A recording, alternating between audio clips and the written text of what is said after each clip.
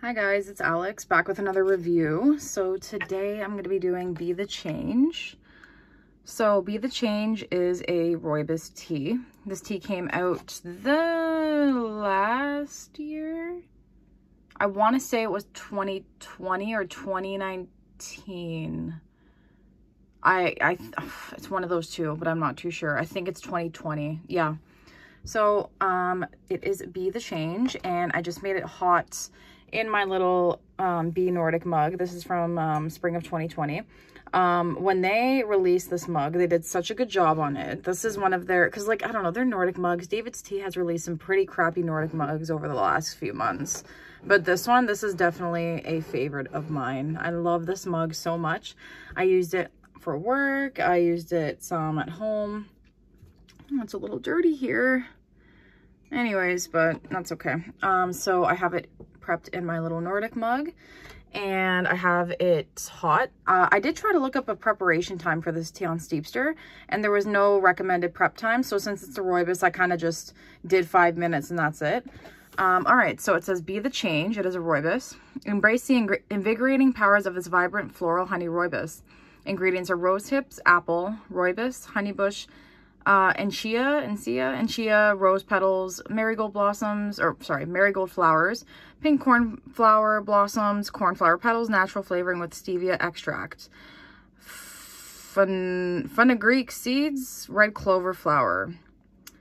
All right, fenugreek seeds. Interesting. All right. So, this tea has mixed reviews. Mostly bad. I'm gonna be honest, this tea hasn't been very popular or liked by a lot of the members on the group. It has not been liked by a lot of the DT community. It hasn't been liked by a lot of staff. A lot of tea drinkers don't like this tea for some reason. I do remember trying this tea last year, I think once, and I forget how it tastes, so I'm just like, okay. So I was like, oh, I'll just do it again. So I did go in store last week to pick up what was I getting? Oat milk latte to do a review, and I just picked some of this up just to do a review. And this is on sale super cheap. This is available now on online and in store. $2.69 per 50 grams. Use the code STEEP20 if you want an extra 20% off that. Yeah, so this tea, it is very floral. The ingredients, there's more. This is the most floral tea I've ever seen ingredients-wise. Like, I've never seen another tea as filled with floral ingredients as this. I'm being completely honest. This is supposed to come off as a honey floral type of tea. I smelled the loose leaf, and it is extremely floral. Lot of flowers. You can see that the nice blue cornflower petals are in there. A lot of flower petals, floral notes, floral ingredients. So if you guys don't like floral anything, like if you guys can't stand floral, don't even look at this tea. Don't try this tea at all. You're just gonna be disappointed.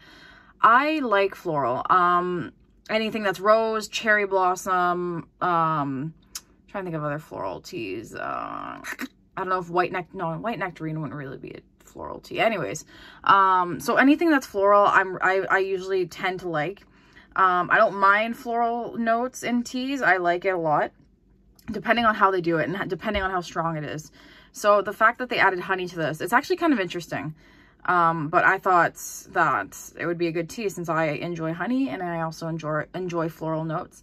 A lot of people don't like this tea, and I am going to give it a try. I don't remember how this tastes, so I hope this is okay to drink. Okay. All right, so I made the big mistake of adding more honey. Stupid me. Yeah, okay, so stupid me, added more honey. Just ignore that. So you don't need to add sweetener, because I was like, it's probably the lightest hint of floral, or it's probably the lightest hint of honey. I'm going to add a little bit more to really oomph the honey up. That was a mistake, because now it's way too sweet. You do get the floral notes. It's not bad. That's the thing. Like, it's not a bad tea. Like, it's not a hated tea by any means, but it's also not one that I like.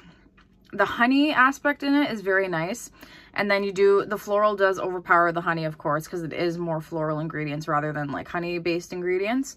You do get a taste of the apple too, which is good. But it's mostly a floral honey based tea.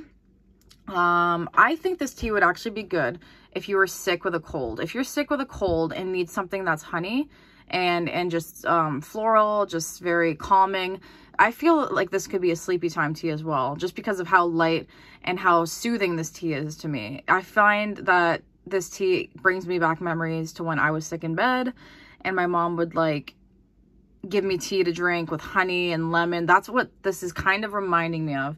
But this is more of a floral note rather than like a lemon note.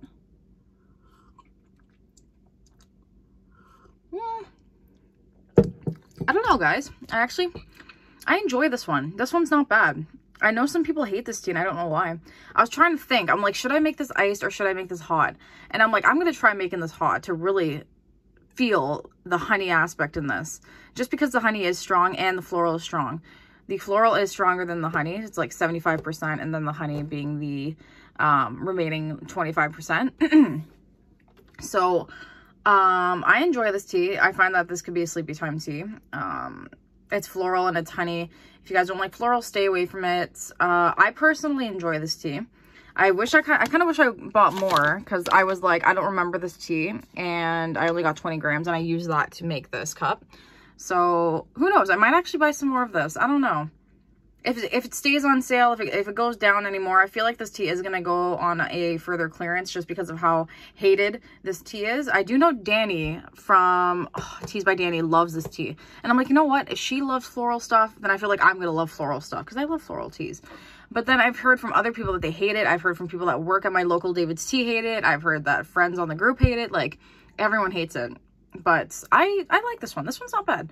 Would I repurchase? Yes. Would I stock up? No.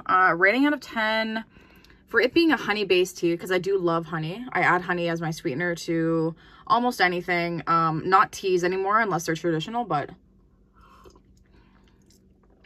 I do enjoy this one. This one's good. So for me personally, this is rated a 7 out of 10, just because I do love honey very much. And this is a honey-based floral tea. I enjoy this one quite a lot. I feel like you need to like floral teas in order to like this one. I might actually go in store over the weekend and stock up on this. I don't know. They have it at my local David's Tea, so I might buy a few 100 grams. I don't know. Maybe. Just to have it with me. So yeah, that was my review on David's Tea's Be The Change.